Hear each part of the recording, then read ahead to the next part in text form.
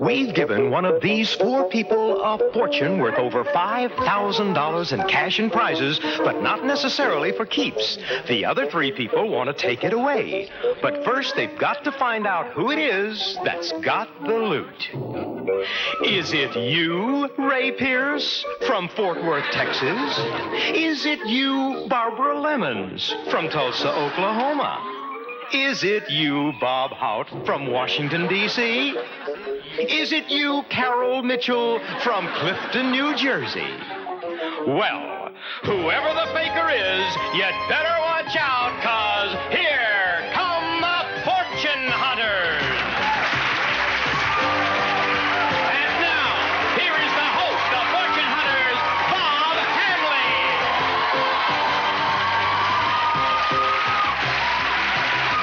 Hi, and welcome to Fortune Hunters.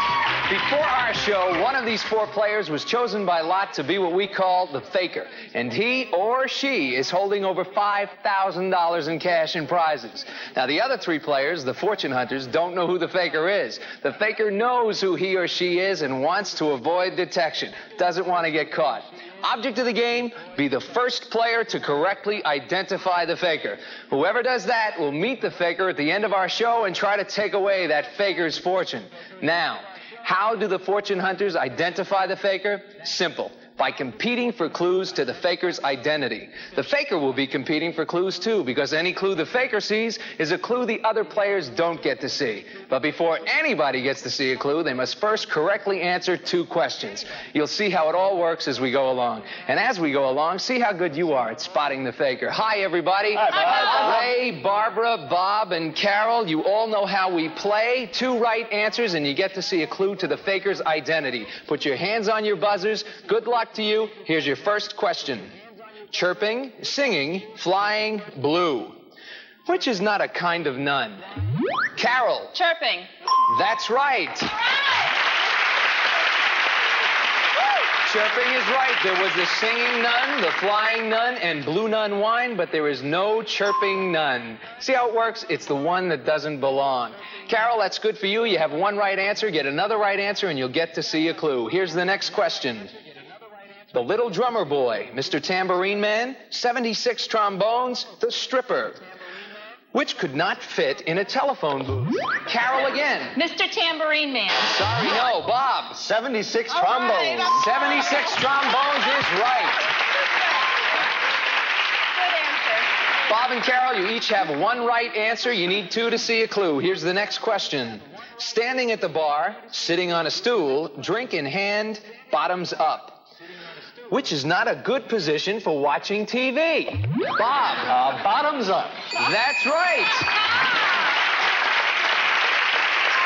Bob, it's kind of hard to watch TV with your bottom up, isn't it? Yes. Good news for you, though. 2 right answers. You get to exchange those for the very first clue of the day. None of our other players will see it. So here it is for you, Bob, and you folks at home. Bob and only Bob, uncover your clue and take a look at it. Behind the faker is the person who appeared on the cover of Time magazine most often. And let's see what we've got. Behind Ray is Queen Elizabeth. Behind Barbara, Grace Kelly. Bob, behind you, that's Franklin Roosevelt. And behind Carol, Richard Nixon. Bob, look those 4 choices over. If you know who the clue is referring to, you'll know the identity of the faker. Queen Elizabeth, Grace Kelly, Franklin Roosevelt, Richard Nixon. Bob, at this time you have a decision to make, and that is whether or not you want to freeze. In other words, commit to who you think the faker is. If you think you know, now's the time to freeze, because remember, the first player to correctly identify the faker wins the game. But once you freeze, you can't change your mind. So Bob, what do you want to do? Do you want to freeze or do you want to play on? No, I'm going to play on. Going to play on. He's obviously looking for some more clues. And by the way, for you folks at home, that first clue didn't help you find out who the faker is. Don't worry about it, because any one of the clues coming up could tell you exactly who that faker is. Excuse me, I got a little caught up there. Bob, you're smiling right at me, and the rays are hitting me right in the eye. Ray, Barbara, Bob, and Carol, 2 right answers. You get to see a clue to the faker's identity. Right now, Carol, you have 1 right answer. And Ray, Barbara, and Bob, you have 0. Here's your next question. The Nile River, the Mississippi River, Lake Erie, Howard Cosell. Which does not run off at the mouth? Bob. Lake Erie. That's right. Lake Erie is right. A lake doesn't have a mouth, Bob, and you knew that. All right, here's your next question. Show their bodies, evening gown competition, performed for judges, declared a winner. Which is not part of a weightlifting contest? Barbara. Evening gown competition. Good for you. That's the right answer, Barbara. Barbara, Bob, and Carol, all three of you have one right answer. It takes two to see a clue. Here's your next question. Dwight Eisenhower, Lyndon Johnson, George Washington, Jimmy Carter. Which president is not buried in the United States? Bob. Jimmy Carter. Jimmy Carter is right. Not buried anywhere. Jimmy Carter's right because he's still alive. Bob, very good for you. You have two right answers. You get a look at your next clue, so here it is for you and for you folks as well. Bob and only Bob, uncover your clue and take a look at it. The faker will show something which was created by the Japanese. This is our show and tell clue, so all four of you just reach behind you, grab whatever's back there, and stand up and tell us what you've got. Ray, we'll start with you. I have a Spanish omelet. A Spanish, don't tilt that too far, Ray, okay? Barbara, what do you have? Well, I have a Hawaiian punch. Hawaiian punch, and Bob? I have a Roman candle. Roman candle, and Carol, what do you hold? I have Venetian blinds. Venetian blinds. Bob, take a look at those four items. All four of you can sit down right now. Take a look at those four items, Bob. Ray was holding a Spanish omelet. Barbara had a Hawaiian punch. Bob was holding a Roman candle, and Carol had Venetian blinds. Bob, you have a decision to make. You know how the game works? If you know who the faker is, now's the time to freeze. What are you going to do, Bob? I'm going to freeze. You're going to freeze, and press that button and lock in the name of who you think the faker is now. Bob's answer is locked in backstage. He will no longer be competing for any clues. We will be continuing our search for the faker and that fortune, though, right after this. Come on back.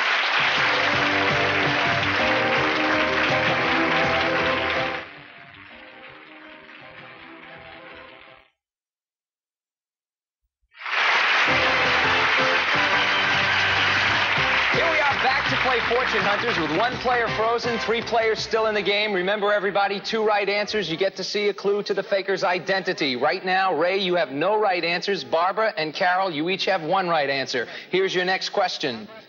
Goose, pinch, black, blue. Which is not a type of berry? Barbara. A pinch. That's right. I was waiting to hear that bell. That's right, Barbara. You were waiting too, weren't you? Barbara, that bell ringing like that means you've answered two questions correctly, so now you get to exchange those two answers for the next clue. Here it is for you and for you folks as well. Barbara and only Barbara, uncover your clue and take a look at it.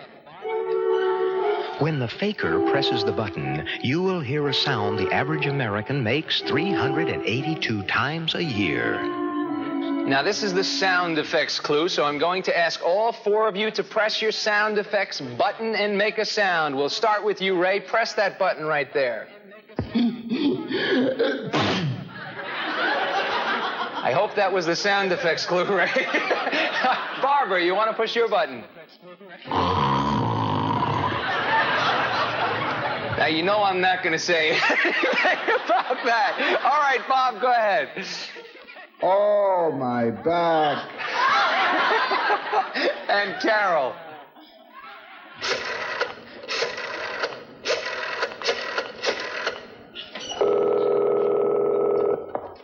All right, Barbara, I hope those four sounds made some sense to you because you have a decision now. You know how the game works. If you think you know who the faker is, now's the time to freeze. What are you going to do? I'm going to freeze. You're going to freeze, right. Then press that button in front of you and lock in the name of who you think the faker is now. All right, now, Barbara and Barbara, both frozen. Ray and Carol, you're still in the game. Carol, you have one right answer. Ray, you're at 0. Here's your next question. Over hill, over dale, the dusty trail, the country. Which was not a good place for Roy Rogers to ride Trigger? Ray. Overdale. Overdale, that's right. Roy Rogers would never ride Trigger over Dale Evans. All right, Ray, one right answer for you, one right answer for you, Carol. This next question, and one of you will get to see a clue. Seashells, seagulls, seaweed, the Beach Boys. Which is not something you could listen to? Carol. Seaweed. Seaweed is right. Carol, you exchanged those two right answers for the next clue. Here it is for you and for you folks as well. Carol and only Carol, uncover your clue and take a look at it. Behind the faker is John Travolta as a child.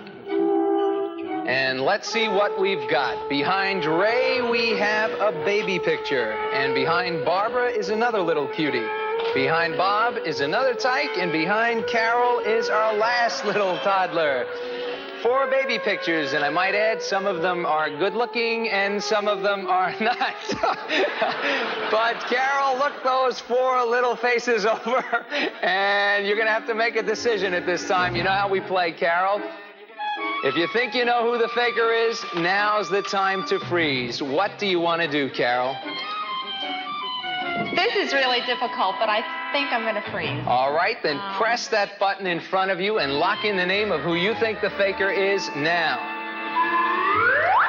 Ray, as you know, according to our rules, when the third player freezes, the fourth player must freeze as well. Now, I realize you haven't seen any clues yet, but with a little luck, you can still wind up winning this game. So at this time, I have to ask you, press that button and lock in the name of who you think the faker is now.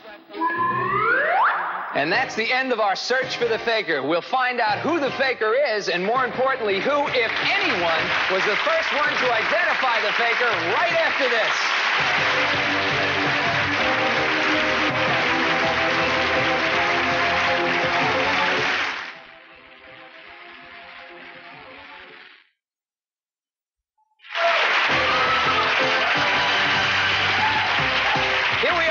To find out who the faker is and who, if anyone, won the game by picking him or her first. Now, Ray, you were the last player to freeze, but if you guessed right and the fortune hunters who froze before you are wrong, you can still wind up winning the game. You didn't see any clues, you were the 4th player to freeze, and you think the faker is... Barbara. Barbara. All right, now we come down to Carol. Carol, you were the 3rd player to freeze. You saw 1 clue, and you think the faker is... Ray. Ray. Yeah. Barbara, back over to you. You were the 2nd player to freeze. You saw 1 clue, and you think the faker is... Carol. Carol. All right, Bob, you were the very first player to freeze. You saw 2 clues, more than any of our other players. And you think the faker is... Carol. Carol. By the way, we've instructed our faker not to choose himself or herself so we could keep the suspense going to this very moment. The moment when we all find out who the faker is. Do you think you know? Let's find out. Faker, show us your fortune. It's Carol, and that means Bob is the winner. Because you were the first person to correctly identify the faker. Congratulations, Bob. Bob, because you were the first player to correctly identify the faker and you won the game, we're going to give you $500, and that's yours to keep regardless of what happens from here on in. And before we go any further, let's just explain a clue or two to confirm the faker's identity. Remember the clue that said behind the faker is the person who appeared on the cover of Time magazine most often? Well, that honor belongs to Richard Nixon, and there he is right in back of our faker, Carol. And then there was the clue that had the faker showing something which was created by the Japanese. Venetian blinds is the answer to that one, and here's our faker, Carol, showing exactly that. The 3rd clue said that the faker would make the sound the average American makes 382 times a year. And that's the sound of a phone call, which is why when Carol pressed the button, you heard this.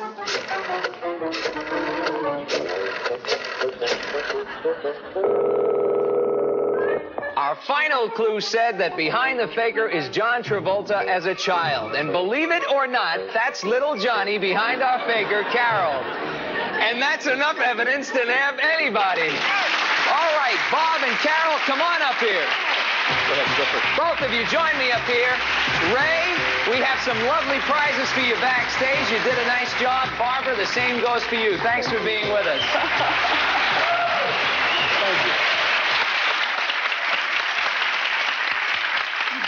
Now, let's see how many fortune hunters guessed the faker. How many people have Carol's picture up there? There's 2. So, Bob, as our winning fortune hunter, I am going to give you 2 of these. We call them flips. Now, never mind what they're for. I'll explain all of that to you in a minute. And, Carol, let's see how many fortune hunters you fooled. How many people do not have Carol's picture up there? There's 1. So, Carol, you will get 1 flip. And very important, the more flips you have, the better chance you have to win thousands of dollars in cash and prizes when you, Bob, our winning fortune hunter, go against you, Carol, our faker, in the photo finish, which is coming up right after this.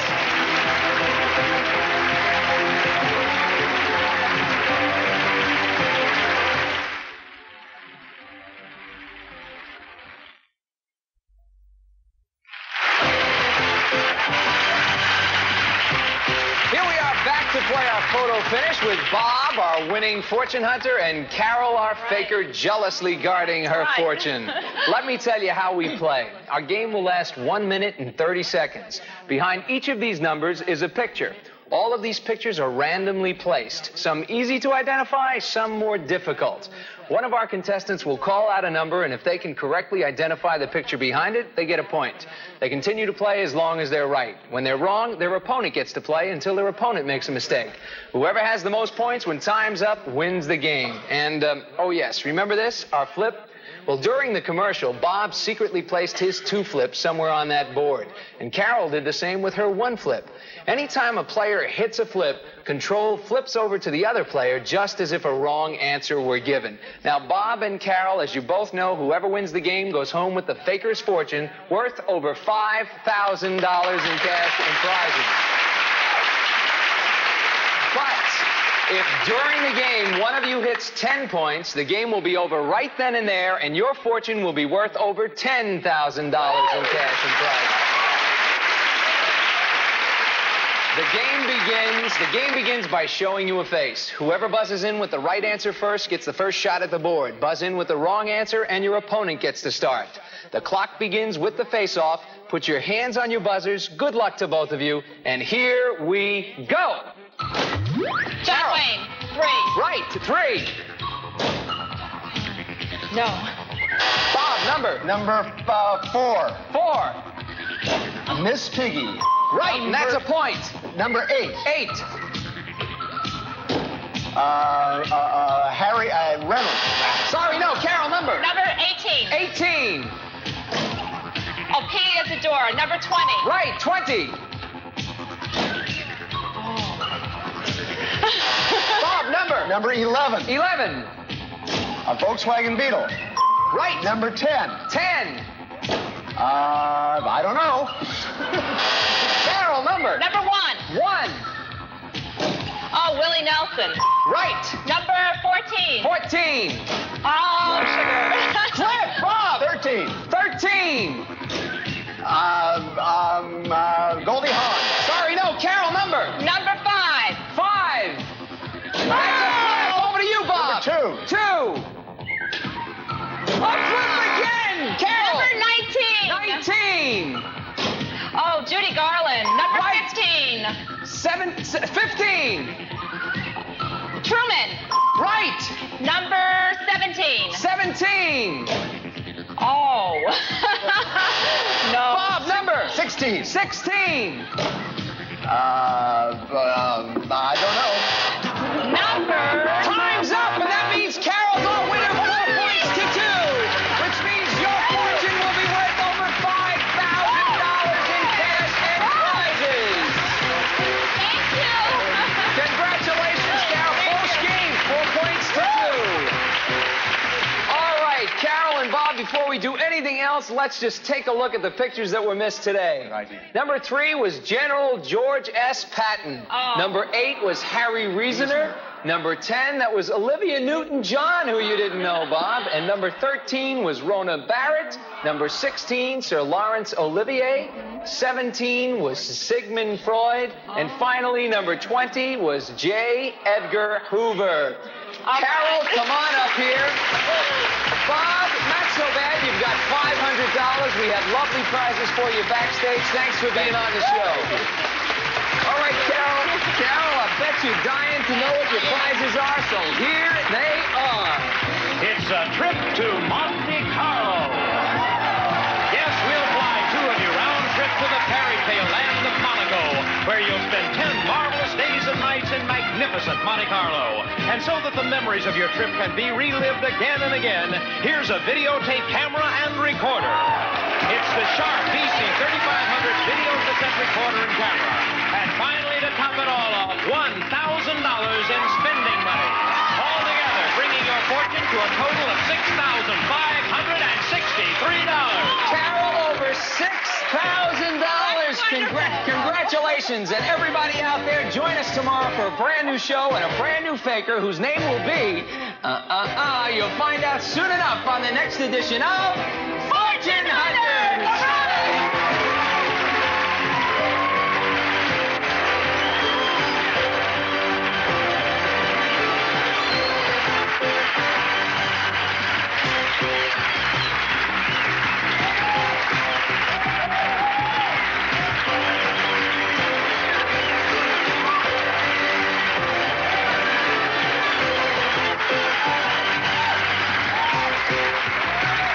Fortune Hunters is a Jay Wolpert production in association with Metro Media Video Production. This is Johnny Gilbert speaking.